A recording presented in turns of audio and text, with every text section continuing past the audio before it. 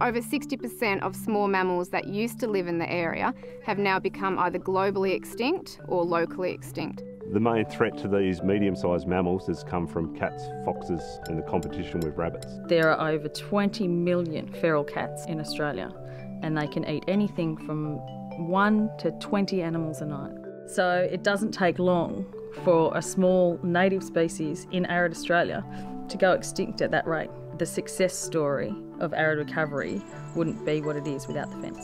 Current Arid Recovery fence is about 1.8 metres high. It has about a 400mm floppy top and a 300mm foot netting to keep rabbits out. Externally, the fence is around about 50 kilometres. The unique part of the fence is the floppy top, where if a cat or an animal jumps onto the floppy top, it can't flick its weight over backwards, it hangs down.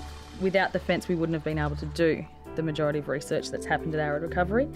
The best way to do that was to fence off an area. So the research was essential into the design of the fence before it was put up. The fence technology has been adopted in Hawaii, and there's many other places that are looking at it. And so the opportunities for this knowledge and concept to be replicated around the world are quite significant. The overriding goal is the science behind it, so that you can control feral animals to the point where you don't need fences. What we're trying to do is essentially live in the real world and get pastoralism and mining working together.